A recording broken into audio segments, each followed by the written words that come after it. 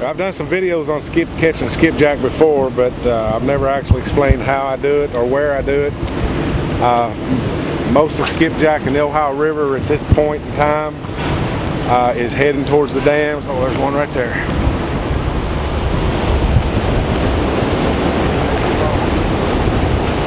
But you'll find them at most any of these dams on the Ohio River. Around the well oxygenated water. They like moving water. And what I use, I don't know if you can see this or not, but little white crappie jigs is probably the best thing to use. Some guys use sabinki rigs, but the little crappie jigs is what you need. But what you do is tie 2 or 3 on right in a row.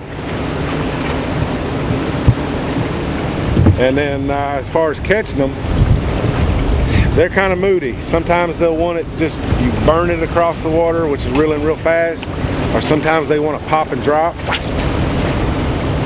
Just depends on their mood. But they run in schools, and when they're in here, they're in here, and when they're not, you can't get them to bite.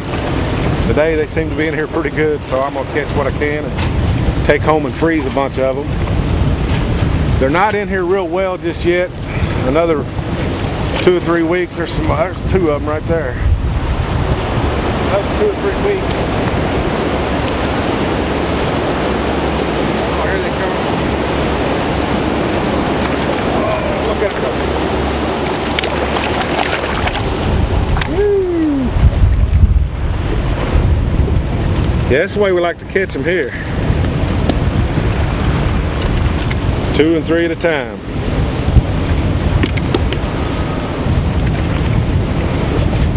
But as I was saying, you need to find out what they want, how they like it, whether it's a slow retrieve, a pop and drop where you jerk it and let it settle, and then reel again, pop it, drop it, let it settle, or just burn it.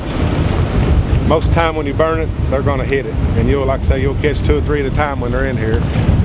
But that's where you catch the skipjack at. Now you can catch them on the tributaries off the Ohio, say up in the Green River, Little Miami River, I think, up around Cincinnati. You can catch them occasionally.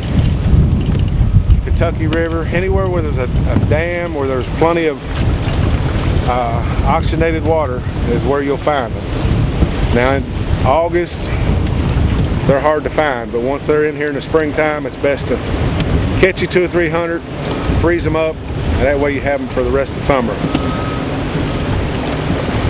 And I just broke my rod, so I guess I'm done skipjack fishing. Well, I'm gonna go out here and do some catfishing. I'm gonna do a couple different techniques. I'm gonna do some drifting today. I'm gonna do some dragging today, and I'm gonna do some bumping today, and I'm gonna hopefully get some fish on tape for you.